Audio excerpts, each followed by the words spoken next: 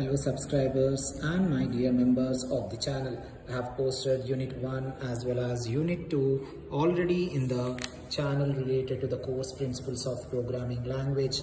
I am going to let you know, if you haven't gone through this Unit 1 and Unit 2 important questions for the course Principles of Programming, please go through the channel and find out that in this video I am going to work out for you all the Unit 3 important questions for the course PPL for Computer Science as well as Information Technology. Core routine is said to be a topmost and gunshot question, the short question, and explain them, and how it is differ from the conventional program is also said to be a topmost question. Scope and lifetime of a variable is a short question. Dynamic type binding, its advantages and disadvantages. Parameter passing in C. Design consideration for parameter passing methods is said to be a topmost question. Shallow access method of implementing dynamic scoping. Actual versus formal parameters and the differences. Semantic models of parameters. Shallow versus deep binding is also said to be a topmost and the short question. 3 Java methods that used to support cooperation synchronization is also very important, dear students. Design issues that are involved in functions. Related to design issue, you are going to get one question for sure.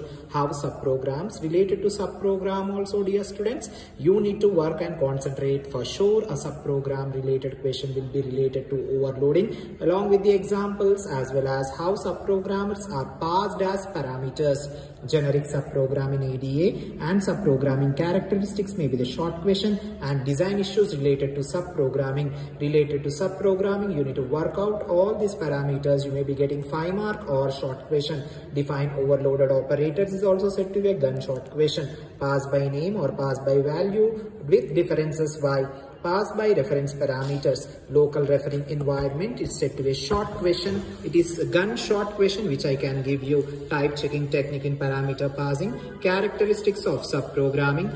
Static versus dynamic scope of variables. Exception handling in ADA and parameterized ADT. These all are said to be short and long questions for the course PPL, I mean Principles of Programming Language, under Unit 3. The questions let's we have looked into the Unit 4 is also too lengthy, dear students. Before going to Unit 4, I'll let you know Unit 5 first. Lisp is said to be a damn sure and gunshot question. A program or a function need to be written related to it, and the principle and the example and the functions of Lisp. Functional languages versus imperative languages is also said to be a topmost question. That may be 10 AB or 11 AB, and the applications need to be worked out. Scripting languages advantages, cons, list and append their differences. Type inferencing used in ML, handle exception in Java along with an example is also said to be a gunshot question. Like write a program in Lisp to read n positive integers from user and find minimum, maximum and average them. Such type of functions need to be worked out using Lisp. Functions in ML or FPL. Procedure versus data abstraction is said to be a gunshot question, dear students. Haskell functions and the features. Lisp, ML, Haskell and schema, their differences is said to be a short question for this time. Various storage and control statements in Python, data types in Python, and fact and rule statements of prolong and schema function. These all are said to be a topmost and gunshot questions for the Unit 5. Please concentrate on Unit 5 first, dear students, before studying Unit 4. And this is said to be 11A as well as 11B and the short questions IJ. Now I am going to let you know Unit 4. If you are working for scoring, you are supposed to work out even this unit where you are going to score 15 out of 15 marks, where I am highlighting now. Write a schema function that takes a simple list of numbers as its parameter and returns the largest and smallest number in the list. Such type of schema functions you are supposed to work. Features of prolong is said to be a gunshot question and the short question and the basic elements. Terms and goal statements. Applications of functional programming and logical programming may be a short question, dear students.